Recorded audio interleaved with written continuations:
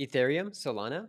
There's so many public blockchains out there, but guess what? Partisia Blockchain is bringing a unique mix into the play with this highly secure and private layer 1 public blockchain. And you're going to want to learn more about how their multi-party computation MPC works. Stay tuned. Hello guys, welcome to the Human and Machine. Today we have another great interview with Brian Gallagher, co-founder of Partisia Blockchain. Brian, how are you doing? Excellent, thank you very much, and thanks for having me on the Human and Machine. Yeah, likewise. Yeah, so look, privacy is a pretty complex topic in the industry. It has been discussed for like years and years, but it hasn't been fully solved. How is privacy related to Partisia Blockchain?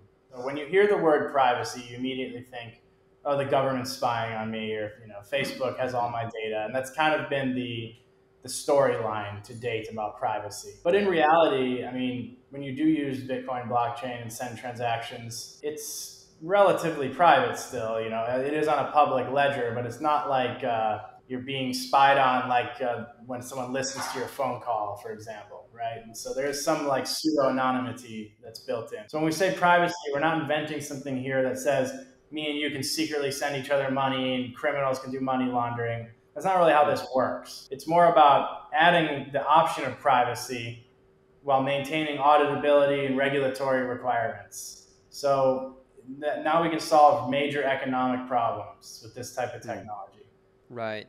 And here's the thing is, there are a lot of alternative solutions like consortiums, layer 2s that do offer privacy. So it's definitely not a new thing.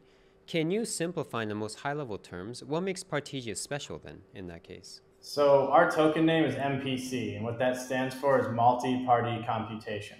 But the name is a bit self-explanatory. It means that you can compute amongst multiple parties on private data. So the big innovation that we're bringing is multi-party computation. Because if you look at zero-knowledge proof, for example, which is another really common term you hear in the industry that's associated with privacy, that's limited to a two-party computation.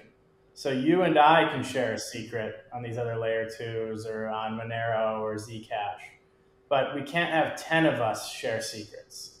So in a supply chain context, using MPC, multi-party computation, and our private smart contracts, you're able to keep the data of 10, 100 people secret from each other and compute for the outcome you need. So if you and I and a group of friends wanted to find out who had the most money in the bank, what we could do is we could design basically a private computation where let's pretend that we were able to connect to each of our bank accounts, the software, and let's pretend our balances were encrypted so you actually couldn't see the balance. Software is able to compute who has the highest balance. So you can predetermine outcomes on private data. So let's say it doesn't need to know the balance, but it can know what the highest balance was. So basically we're able to keep data completely private, but determine outcomes and different solutions based on what everyone agrees to in advance. What's another example that maybe enterprises are using other than supply chain?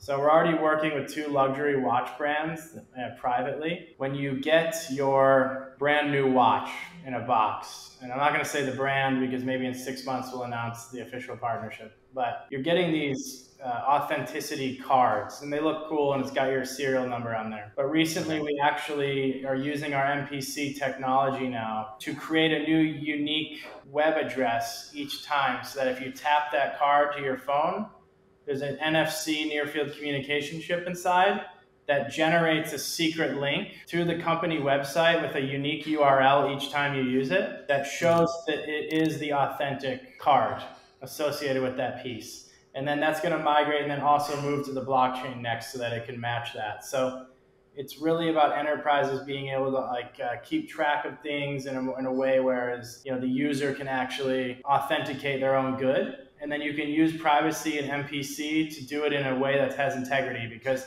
if there was just one link or one thing on the blockchain that said this is a real piece and serial number, anyone could show that to anyone, just like anyone can log on to google.com and say, here's the website. Yeah, but using the MPC and secret key creation, we can generate a new unique browser each time you use it And then you can also have that authenticity that displays in the blockchain displaying in a private contract that only you can see when you have the right key and code associated with your verification. And then more on the fun side, right? Web3 gaming, GameFi has been quite trending recently. Is there any like use cases with Partisia in the GameFi space? Yeah, they're relatively focused now on privacy again. So like mystery Yeah. NFT boxes where you can't see what's inside because it's truly in a private smart contract. So that's a bit more exciting. And so we're working with like Citus Heroes, which is one of the most popular up and coming games, to deliver some type of feature set that uses a level of privacy. But we haven't graduated past that yet because we want to maintain a level of focus. We're still in the earlier stage, so we don't have, we don't want to spread ourselves too thin, try to Yeah. onboard full games in that capacity yet. But we have architected and built the layer one Partisia blockchain to support high frequency transactions, low cost, scalability, and with the privacy. So for games that wanted to build, we're certainly one of the best options as we come to market for the reasons stated, mostly on the scalability and affordability side. Gotcha. And then when you're saying fast, right, how fast is it? Because many blockchains claim to be fast. Yeah, we currently run 3,000 transactions per second, which is plenty fast enough for the current requirements of the network. But we have sharding built into the protocol layer. So that means we can dynamically scale up based on the necessary bandwidth requirements. So for example, each shard that we add to the network, currently we have 3, delivers 1,000 transactions per second. So in theory, if we have 30 shards, we could deliver 30,000 transactions per second. And I'm also thinking like this would really help and make it easier for the regulators and like people who need to check and audit compliance, because a lot of times it's pretty tricky, right? Doing compliance, manual, heavy work. So have you talked to like anyone kind of with this problem? Yeah, exactly. So that's why we designed it the way we did, to make it, auditable private smart contracts, not just completely private and untraceable. Because enterprises can't function without privacy, but they also can't function without regulatory requirements and being able to satisfy Yeah. those. So we built it so they can satisfy both.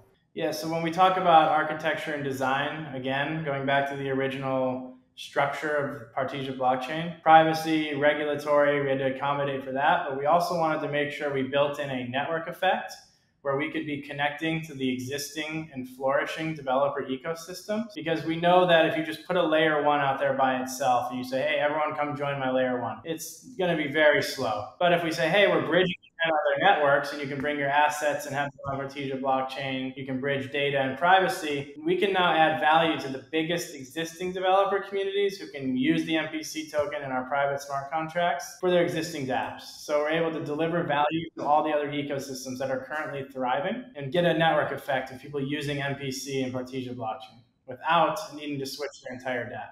In any game or DApp, there is some sort of private component like ID, especially KYC. Like that's always kind of a thing that a lot of people are still hesitant with because it is uploading information.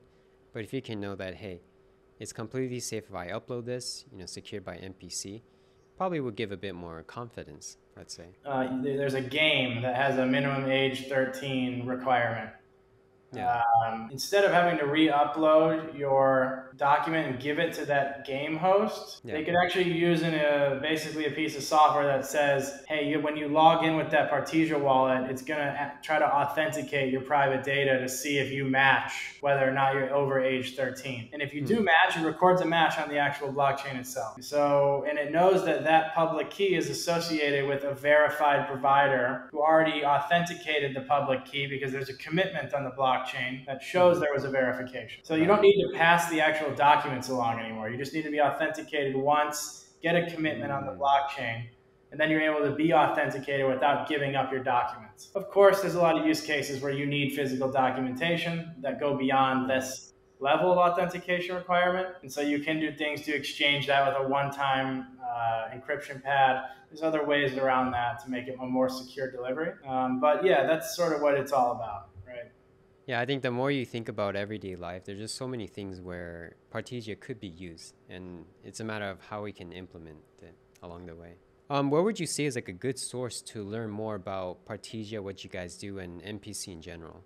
So, I mean, partisiablockchain.com is our website with all the information and resources. But then if you're just more want to follow community updates and be in the community conversation, you want to be on our Telegram channel. If you want just the high-level updates, our Twitter is a pretty big account. We have over 200,000 followers. If you're a developer or node operator, you want to join our Discord. So all those links are available on our partisiablockchain.com website, but that's where I would start. Yeah. So that's right. For everyone watching, there's no excuse not to learn. Everything's out there. Well, lots learned here. I will definitely go study even more myself. Very, interesting with the deeper you dive in. So thank you, Brian. It was a pleasure to have you, and we wish the best for Partisia Blockchain. Thank you. That's really nice of you to say, and appreciate you having me on. The example with Partisia's integration with Cardano is an excellent example of how they're cooperating and really delivering like that privacy component. So I think this is pretty cool. Now, what other blockchains would you like Partisia to be connected to? Comment down below. We like to know. Yeah, that's it for today, guys. Lots of very technical, but quite interesting in terms of real life application scenarios with Partisia Blockchain. So stay hungry and see you next time. Guys, for the latest news and updates, be sure to follow our social media, including Twitter, Facebook, Telegram groups, and TikTok. there you go. Follow us. Links down below.